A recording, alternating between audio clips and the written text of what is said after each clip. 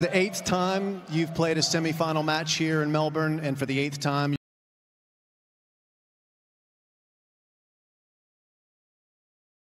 start, he had you 4-1, some break points to go 5-1. What changed at that moment? How did you? Pretty nervous at the beginning, and I just want to say respect to Roger for coming out tonight. He was obviously hurt.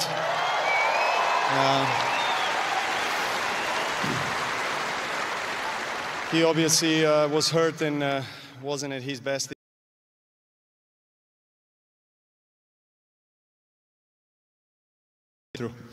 Was that on your mind in the first set early?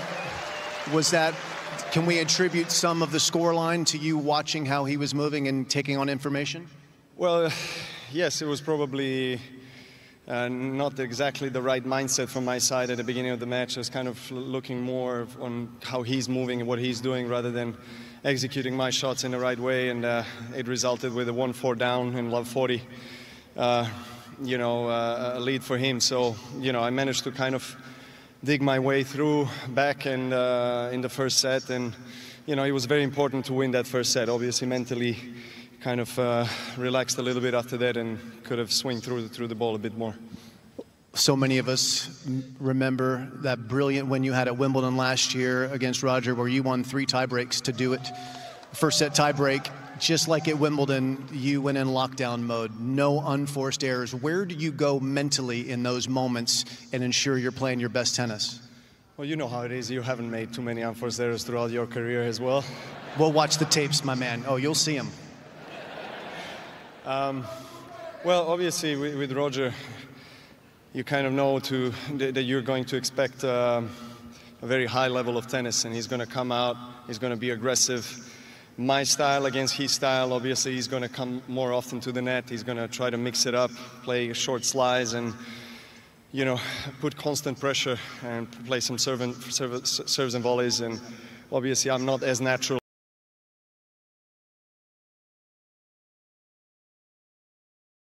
Try to stay with him in the rally and kind of move him around and not make too many unforced errors, as you said. Yeah, none at all.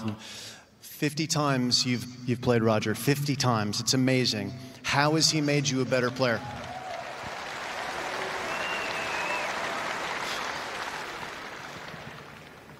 Well, I hope I made him 20% better player.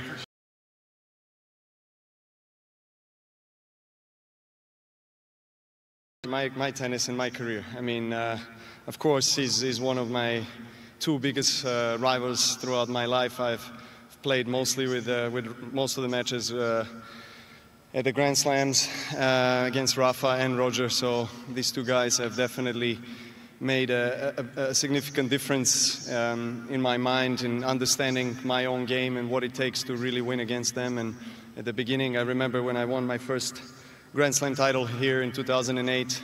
After that, it was 3 very tough years for me, because every time I would get to a big match, finals or semis of Grand Slam, I would lose to one of these 2 guys. And it took a lot of thinking and a lot of belief and of course a lot of work to perfect the game and challenge those guys on the biggest stage. Well, you've figured it out, clearly.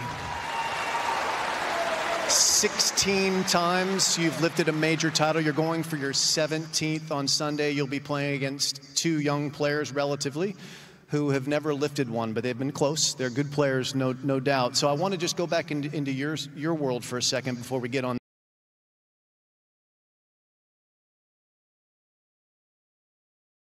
Feels more natural. Obviously, you're more accomplished now.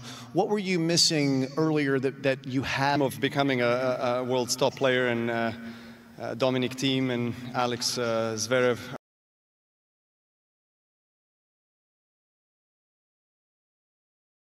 Goals and ambitions, without a doubt, and definitely they have the potential to be there. But I think one thing that I was probably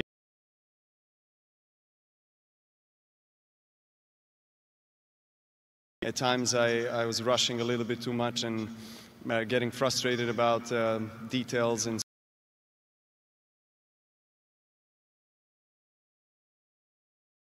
perfect human being and a tennis player from very young age. That's why we enjoy this beautiful thing called life. We're enjoying a beautiful thing called your tennis here in Melbourne. Ladies and gentlemen, Novak Djokovic, he's in another final here in Melbourne. Let's let them hear it.